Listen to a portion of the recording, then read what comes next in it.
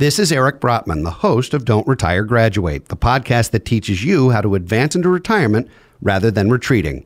Welcome to Office Hours, where we answer listeners' questions about personal finance, retirement readiness, and more. We received a question from Nate, who asked, what would you consider a red flag when talking to a financial advisor? Wow, Nate, that is a great question, and I'm so glad that you brought that to our attention. I would like to share with you that there are dozens of red flags that when you're interviewing a prospective financial advisor, you want to look out for.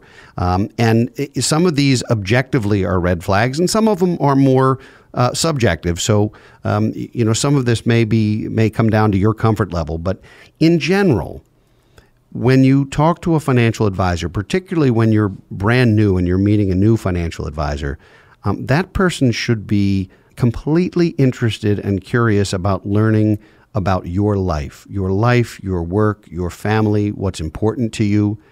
It should absolutely not be about them. So if you sit down with someone and they say, guess what, we can get you a fabulous return in the market, run. Because at the end of the day, most of those kinds of things are totally commoditized. There is no value in that. You can get that from a computer. We've done shows about robo-advisors and all of this before. You can get that anyplace. What you're really looking for is someone who will not only be an empath and be a sounding board, but someone who's going to be an advocate for you, someone who's going to get to know you well enough to help you make the big decisions in life and to help guide you on your path to financial independence and ultimately to creating a legacy. So the first thing I would say is that the financial advisor, it's a red flag if they're talking about themselves rather than talking about you and what's important to you.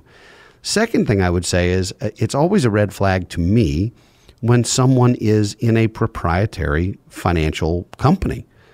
If someone's an employee of a financial firm, that doesn't mean that they can't do a great job and be terrific financial advisors.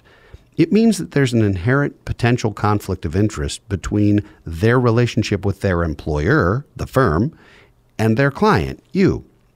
So that's not to suggest that you can't work with these folks, but it is to suggest that if you hear anything that starts to sound like proprietary home cooking, we believe that, or our product does this, or if it starts to sound like a pitch and a sales pitch at that, that's another red flag. Absolutely something to avoid. And the third, and I'm going to leave this at 3, even though there's 20, and a lot of them actually are in the book, Don't Retire, Graduate. So if you pick up a copy, there's a full interview with financial advisors and all the kinds of questions to ask. But the third red flag, Nate, that I would say is any financial advisor who is in more of a hurry to have your relationship begin than you are. And that doesn't mean it's bad to have a sense of urgency or a sense of recognizing that something's important. But at the end of the day, this is your money, it's your plan, it's your financial life, and you need to be comfortable, and the timing has to be yours.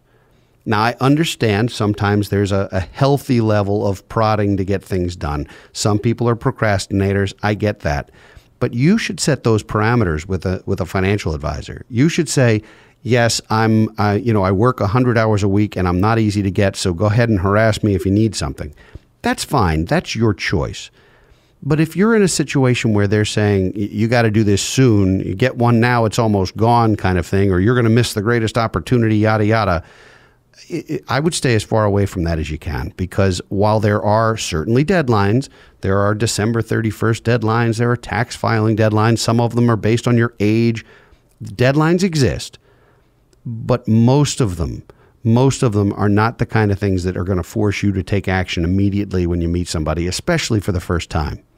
So I hope this has helped you, Nate. And when you're interviewing a financial advisor, you really first need to know the right questions to ask, and then you might want to know what some of the bellwether answers might be. One size never fits all. So, I would certainly say that the right advisor for you would be different than the right advisor for your next door neighbor or your mom and dad or somebody else. So find someone you're comfortable with, but those are a couple of red flags to avoid. So thanks for your question, Nate. I appreciate that.